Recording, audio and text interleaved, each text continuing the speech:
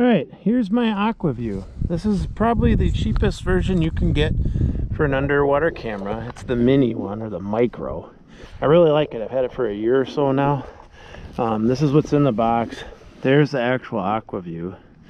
These are like a weight and then how to set the direction of the camera. Are these things. I'm going to set it at a horizontal so you can see side. If you put it in straight, it just looks straight down. Here's the charging cord, the port, and the cord. All right, so let's get this bad boy going. First thing you'll notice is that it has this, because you should attach it to a tripod. And once you have it attached to a tripod, it works much better than just, you know, just sitting on the ground. There's my tripod. It has to have this kind of a screw to screw on. That's what you need. Most tripods have this, so you need this to get your Aqua-Vu on. Right here, your screw. Put these two together and just put it on. There you go. Now you got your Aqua-Vu on. See? There it is. And then you can stand her up. Ta-da, stand up. The next thing you got to do is gauge your depth, like how far do you want to go. So I'm going to do that right now. I'm going to put this in and see how deep it is, and then pull up my line before I even put the Aqua-Vu down.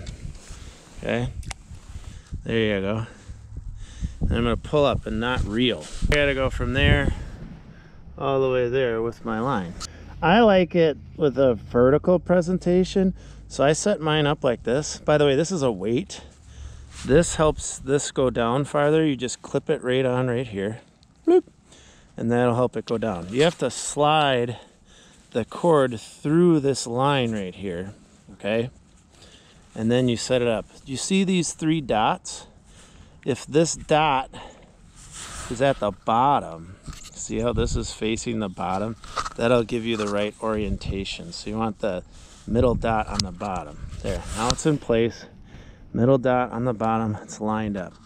Now I want to get my length. So I'm going to undo cord until I get the right length. Okay. This is the cheapest tripod you could ever get. It's a Tupperware, and it's, I think, 8x8, so it fits over the hole. It won't fall in. I cut a hole in it, and then I put two tie things that you get on bread, because then I'm going to tie the wire through it. Now I'm going to drop it down. I'll turn it on so you can see. There you go. Aqua-Vu. Nice. Do you see this? You got to line yours up. There's my Aqua-Vu lined up so it hangs straight down. You have to run this wire through the side there. So now it'll hang straight down. Watch, I'm going to put it in. Bloop. This to see if we're lined up. Alright, do you like this? This is my cheap way of lining up the wire. You just wrap these around it, so then when you turn the camera, you just turn this. It's a cheap way instead of buying a tripod. There, now I can see my jig. You see it? There's even a fish looking at it. So there you go. That's the Aqua-Vu Fjord. It's such a cool system. You can just set up a cheap tripod just like that, and then you can end up catching fish. It's got a good image. You got to be pretty close. I am probably a little too far between. This is about 5 feet between. I suggest maybe drilling your holes 3 feet apart, 2 feet apart, and then you get a better image. But it works really well. You'll get it under $200. And you don't have to buy anything extra except maybe a tripod. You don't have to buy their tripod system. You can rig something up and make it work. The battery lasts about 3 hours, 4 hours. It lasts pretty good. So it'll work for you. Hey, buddy. Pretty cool. Look at that. There's the bait.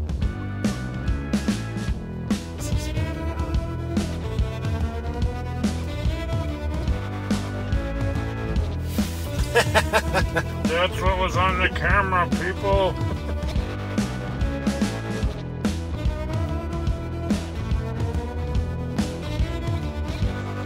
Oh, got him.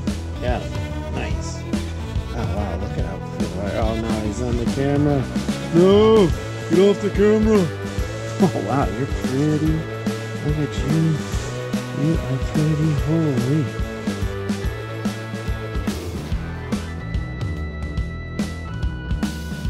Thanks for watching the mini Aqua-Vu review video. If you have any questions about it, just ask them in the comment section and I will answer them as best as I can. It's a great way to get started in the underwater camera game. It's like playing video games and fishing at the same time. Super fun.